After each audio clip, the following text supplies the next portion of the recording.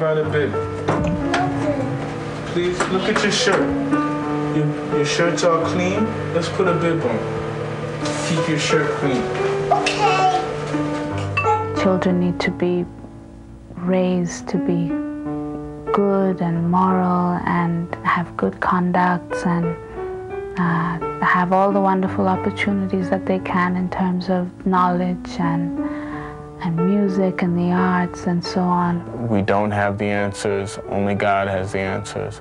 And the more we kind of give our will over to God individually, the richer we become, you know, the wiser we become. Both parents are involved in the spiritual upbringing of our children. That's very important to both of us. Solomon prays with our daughter in the evenings. I pray with her at night. Oh God. Oh God. She's barely talking, but she understands the intent, I think, because she gets very quiet and she pronounces the words in her own little way, but softly and very intently. Make me a brilliant star.